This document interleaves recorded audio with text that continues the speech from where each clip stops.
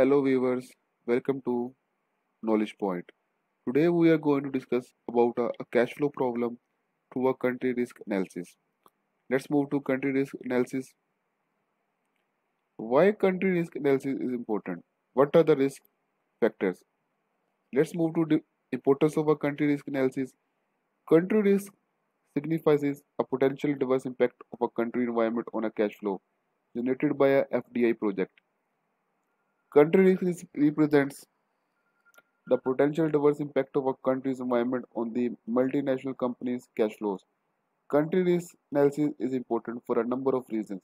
First, the MNC can use it as a screening device to avoid investment in countries with excessive risk. It can be used to monitor countries where the MNC is currently engaged in international business. The study of a country risk is important for MNC is the need to assess particular forms of risk for a proposed project and considered for a foreign country. These forms of risk may be general, such as economic risk and political risk, or they may be more specific, such as the risk of a takeover by the host government. It is also used to improve the analysis used to in making long-term investment or financing decision. It is also used as a screening device to avoid conducting business in country with a excessive risk. Different risk factors. First of all, we will discuss about political risk factors. Attitude of a consumer in the host country, action of host government, blockage of fund transfer, currency inconvertibility, war, bureaucracy, corruption. Financing risk factor includes current and potential state of country economies, indicators of economic growth. How can measuring country risk? Provide different techniques to assess the risk. Measuring country risk. Macro assessment of a country risk is an overall risk assessment of a country without considering of the multinational company's business. A micro assessment of a country risk is a risk assessment of a country as related to multinational company types of business. Different techniques to measure country risk. First of all, we will discuss about checklist approach.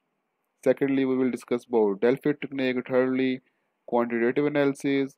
And fourth, inspection of visits. And last, combination of different techniques.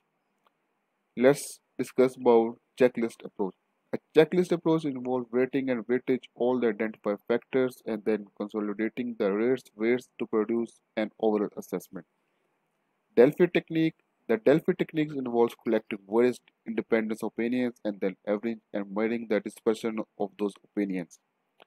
Quantitative analysis techniques like regression analysis can be applied to historical data to measure the sensitivity of business to various risk factors. It is a very important analysis.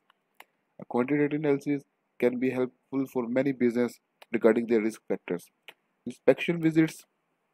Inspection visit involves traveling to a country and meeting with the government officials, firms, executives, and other consumers to explain doubts. Inspection visit is also very important before starting or measuring the risks of any country. I hope you like my video and you get a lot of knowledge from it. Thank you. Take care.